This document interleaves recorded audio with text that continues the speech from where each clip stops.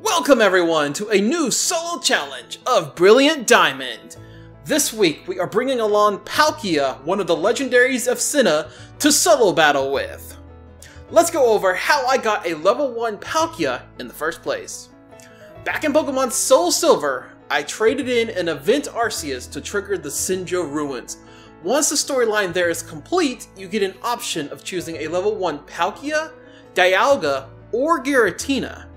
For this run, I chose Palkia, and then took the long trek from Soul Silver to Pokemon White to the Pokemon Home, and finally into Brilliant Diamond. Since it is a traded Pokemon, we will be dealing with obedience checks along the way, and I'll be completely straight with you. It nearly caused the failure of this run. Let's take a look though at those base stats. And what a difference between each other solo challenge we have had. Palkia's special attack is so much higher than attack, so the special route is once again the best way to go here. With those stats, Palkia can overwhelm most of the opposing forces we come across, as long as our level does not exceed the obedience check. Next up is the level up moves, and we will start with Scary Face and Water Pulse. Within 8 levels, we get Dragon's Breath. The level up list is actually extremely stacked this time, but we will never make it to Earth Power or Hydro Pump. The TM list for Palkia is way too long for our video, but I'm going to highlight just the main ones. Thunderbolt, Flamethrower, Ice Beam, Dragon Pulse, Shadow Claw, and Surf. These 6 TMs will be our driving force for the majority of the entire game. It's crazy to think that Togepi was extremely difficult to complete, but what does Palkia hold in store for us? Well, you can find out by hitting that subscribe and like button. The Palkia brought over from the Johto region is a bashful-natured one. That means neutral stats with no hindering or beneficial this time. Those stats at just level 1 is already pretty darn strong. And we head off towards Jubilife City, but this time we skip over the school kids. We do not need work up on Palkia with just how crazy the stats are. But our rival appears for the first time. This time, it's our sponsor Power A. Click the card in the top right for more information and use code Cyndakill for 5% off any purchase. Starly is a 2-shot for Water Pulse.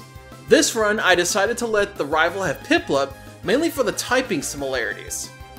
It takes quite a few of the Water Pulses to take Piplup down since it's resisted to it, but so far, everything is going pretty smooth. Rorik is here to rock out. Palkia is over the threshold of the first obedience check. Each attack has a chance of doing nothing, putting itself to sleep, hurting itself, or actually attacking. As our level goes further and further away from the first threshold of level 10, that check becomes harder and harder to pass. Honestly, I was just passing time here since it's Rorik and we have a water-type Pokemon with a water-type attack. I mean, did you expect anything less from this? Mars happens to be up next, and it doesn't look like I'm leveling up as much as normal. And that's because I'm trying to keep my level as low as possible for the better chances of getting through with little resistance from Palkia. Mars' Pokemon really isn't able to handle much against Palkia, but should Palkia had decided to not listen, we would have been in a heap of trouble. Speaking of trouble, here she is. Gardenia is where I questioned if I should continue trying this run or falter. It was also at this point when the Togepi run began. Gardenia took 59 attempts and over 7 hours of frustration to get a 1 in a million win. All of the attempts were just due to Palkia not listening and being defeated by her 3 different Pokemon. And what I'm showing you here is only the successful run. Crazy enough, if even one turn was a failed attempt on Roserade, we would probably still not have this video up yet. With Gardenia's badge in tow, our obedience level jumps to 30, and so we have a little bit of time where Palkia will obey. With that out of the way, it's Jupiter that gets to feel our wrath. This fight only takes 3 turns. The first to knock out Zubat, and the remaining 2 for the Skuntank. Sadly, we are quite a bit over-leveled, and this will give us that edge to overwhelm the opposing side. This unfortunately holds true for our rival fight as well. Same thing here, except it takes 4 turns. 1 to knock out Starly, 1 for the Roselia, 1 for the Prinplup, and finally 1 for the Ponyta. Even though we are already overwhelming our opponents, we're about to add to that with new TMs from Veilstone. We happen to pick up Thunderbolt, Flamethrower, and Ice Beam from here. The only attack we keep is Water Pulse, and this will carry us until we get Surf from Celestic Town. It's time for Maylene, and we have leveled over the threshold once again. It sucks that we need to defeat the next 2 leaders to get it raised to 50, but maybe Palkia won't be that terrible. Of course, right out of the gate, Palkia refuses to listen, and Meditite places a light screen up to reduce special attack damage. Once we hit with Water Pulse, it confuses the Meditite, and after several more turns of Palkia screwing around, the Meditite goes down. The next Pokemon, Palkia does the same thing and not obey, then confuses the Machoke. It then proceeded to knock itself out because of confusion. Don't you just love when that actually happens?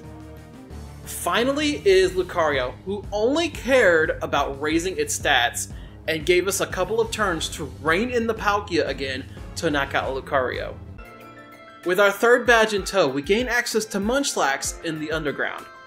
I catch one in order to get the leftovers and place that right onto Palkia. This will be its item for the remainder of the game. It's the return of the Wakester, and as long as Palkia obeys, we are golden here. The only time it actually does not obey is against Floatzel. But that was quickly dealt with as all 3 of Wake's Pokemon go down fairly easily. With his badge in tow, the level jumps to 50, and I'm here to tell you that obedience will no longer be a thing in this challenge. Palkia never makes it to 50 before Byron, and it is finally smooth sailing and no more choppy waters. All of that being finally behind us, we have the 3rd Fivelrite with Power A. Remember, click that link in the top right and use code Cyndakill for 5% off any purchase. Why does Endeavor always do so much damage? Pretty much, we have all of the weaknesses for our rival's Pokemon. Our special attack is so high at this point that each one goes down in 1 attack. Sadly, I kinda hate saying this, but most of our fights will end like this until the Elite Four now. Even going against Fantina, the 5th gym leader, we're not even level 40 yet, and we're able to one-shot most of her Pokemon.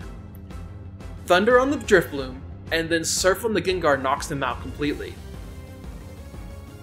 Miss Magius is faster than Palkia, and does know one of our only weaknesses, Dazzling Gleam. It didn't even hit me until Fantina that Palkia is only weak to Dragon and Fairy-type attacks. Pretty crazy, isn't it? We have to deal with potion spamming, but eventually Miss Magius does go down for the 5th gym badge. Power A appears for the next to last time to remind you about code Cyndakill for 5% off any purchase! Sadly, Palkia is just faster than each of his Pokemon, and with every one of his weaknesses, it's just an easy trample and a definitive, overwhelming defeat. Byron is an awesome gym leader using Steel-type Pokemon. Bronzor doesn't stand a chance with Flamethrower though, but Steelix on the other hand wanted to prove a point. With that ability of Sturdy, it got an Earthquake off, and Quake did it to Palkia.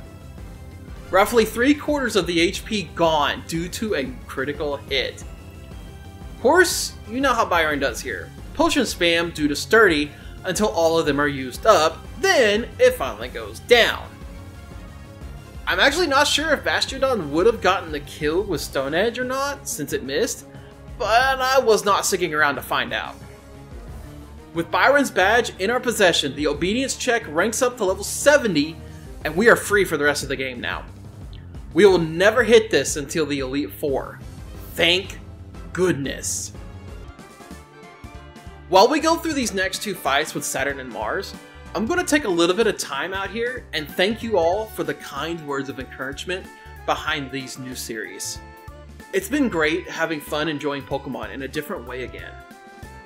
Here's the thing, I've got a lot more challenges planned, and some that actually might take a couple of weeks or longer to actually complete. Now, during those runs, I will have backup runs just in case things kind of go hairy. But the main one I'm thinking of is gonna take a while.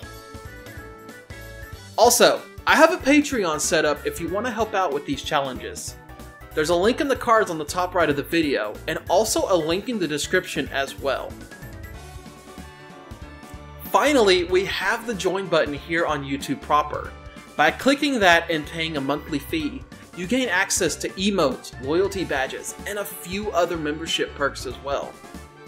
But that's enough out of me though, and let's get back to the challenge with Candace. Since Snover does Snow Warning and makes it hail at the beginning, our leftovers are going to nullify that damage as we gain the HP back right after the hit. No issues here as it takes a whole 4 turns to knock out Candace. With our overpowered special attack, it was meant to be, plus having Flamethrower as their weakness doesn't really help them that much. Cyrus was not much of a threat either, unfortunately. Once again, Palkia is faster than his Pokemon, and each go down in one attack. Of course, it still doesn't help that we have all of his weaknesses. Palkia can just learn so many damn good attacks. It almost feels like we're using a competitive Palkia, but then again, it's a neutral nature. Saturn is yet another victim of the Taken Down Easily Club. It's crazy to think that we have not done any grinding at all in this game, and I've skipped quite a few trainers. In fact, I skipped the entire gym trainer lineup in Fantina's gym, and still, we are so over-leveled right now. It's these two again. I bring Starly in for this fray, but actually, Palkia is just going to be using Surf, since it hits everything on the field. So, once again, sorry Starly, but you're not going to make it past this fight. It only takes 2 turns, crazy enough, because of this. Mars and Jupiter is actually a really fun fight for me. We get to knock out their Pokemon, as well as some of the rival Pokemon too. Palkia does get confused by one of the Bronzor, but we do shake it off, and it causes us no harm. The next major thing to happen though, was getting paralyzed by Purugly with Body Slam. Once again, it did not actually cause us any harm, and the Heracross from the rival used Brick Break to take care of the barriers. And both Golbats are down the next turn. I know I love using the Cyrus theme during this portion of the run, and it's just such an amazing theme. You only get to hear it twice in normal gameplay, and I love featuring it more. This time around, however, I chose to bring Insane in the Rain's rendition of this theme. If you want to go check out his music, link in the description below. As for the Cyrus fight, it's another wash and repeat. It takes 1 hit on most of his Pokemon, with the exception being Gyarados. This due to the berry that it's holding, reducing super effective electric damage. It's crazy to think that this is normally the hardest part of the run before the Elite Four, but it's basically over in a flash. Dialga could have easily done massive damage to Palkia, but instead it relies on other attacks as well. 3 turns and the box legendary is down. While on the way to Volkner, we do not face any additional trainers unless required in the path. I do this for the remainder of the run since Palkia is just so powerful. Here's a little bit more trivia for you. It took until this gym leader to finally get our friendship high on Palkia. Normally it's around Gardenia when our friendship starts to come into play, but not this time. Also, Volkner takes about 5 turns to go down. That little extra one is in there just due to Ambipom using Fake Out and forcing the flinch. His Pokemon go down in one attack. His Pokemon go down in 1 attack each as well. Now we have the final rival fight of the game, and the final time I get to tell you about how clicking that card in the top right takes you to the Power A website where you can use code Cyndakill for 5% off your purchase. Staraptor has Focus Sash, and it always takes 2 turns to knock out, but also gives us Rain Dance to have fun with. This will boost our water type damage by 50%. Rapidash still just cannot handle the rain, and goes down to bring out Snorlax. Snorlax takes 2 turns with its massively high special defense. Seriously, this thing is a special sponge. Crazy enough, the rain stops at just the right time to use Flamethrower at full power on Roserade and Heracross. Empoleon does try with Grass Knot since it's holding Quick Claw, but we overwhelm it, and that's the end of the rival fight. Oh boy, here we are at the Elite Four. Not actually knowing if we would make it back at Gardenia's gym, but alas, we make it. Aaron will pose no problem here since we have Flamethrower, and Bugs just hate fire. The only one of his team that actually manages to stay alive longer than a turn is Vespiquen. But the attack order doesn't even do that much, even for a critical hit. Not too bad for our first Elite Four member, but what about Bertha? So I actually got a little bit cocky here, and did not heal between fights. Quagsire does need 2 turns and does Toxic us. We make it through 3 members of her turn, and ultimately, Palkia succumbs to the poison and faints. The last time we had an extra attempt was Gardenia, and we only lost here due to poor planning and judgment. The second time around, Quagsire decides to just Earthquake instead of poisoning us. We then go on to Wishcash where we get the freeze on it, and that will guarantee a knockout the next turn. Golem takes a bit longer just due to the sturdy ability once again, and then Hippowdon gets surfed on to take us to Flint. I knew going into Flint that I felt 0 threat. I had all of his weaknesses. The main Pokemon to watch out for here was Lopunny since it did no Mirror Coat. Each of his other Pokemon fall to 1 attack, be it Surf or a Thunderbolt. Infernape still has a Focus Sash though, and fires off a close combat for decent damage. The trainer AI still has him use a full restore, even though it's a guaranteed knockout here for us. Lucian actually gave us a run for the ages here. It took 3 different attempts to finally get them down. The first attempt, since Mr. Mime put a light screen up, our damage is reduced significantly. And we make it to Medicham where we only do half health to it. But it hits us with a full powered high jump kick, and it takes us down about 13 feet. On the second attempt, Alakazam fires off a Future Sight before getting knocked out. This will go off in 2 turns, and unfortunately in 2 turns, Girafarig stalls us long enough to get us knocked out by that Future Sight. At this point, we swap out Surf with Shadow Claw. Our physical attack is not as good, but it does a lot better for us. Due to that, Mime doesn't actually put the extra barriers up, and finally, we get to do full damage to everything. Shadow Claw does wonders against most of Lucian's team. We don't even get to deal with Alakazam this time. Girafarig does get a Trick Room up, but it's nothing that we can't handle. The final Pokemon is Bronzong, but it falls after hitting us with an Earthquake. Hello again, Cynthia. It's time to take that throne and rule over all of Sinnoh with Palkia by my side! We bring Surf back in place of Shadow Claw. I was feeling really good about the first run since all of our Pokemon were going down in basically 1 to 3 attacks and dealing very little damage back to Palkia. Then came Melodic. Melodic has Mirror Coat and loves using it. Unfortunately, Thunderbolt doesn't deal enough damage, and we take a 1-shot from Mirror Coat. Next attempt, we make it to Garchomp, but we don't even stand a chance to his Dragon Claws. I'll be upfront with you. It took me 7 attempts, mainly because of the Melodic. And on the final attempt, I actually swapped out Ice Beam for Dragon Pulse, since Garchomp has the berry that reduces super effective ice damage. We also leveled up Palkia to 72 in order to have a better shot at taking her down.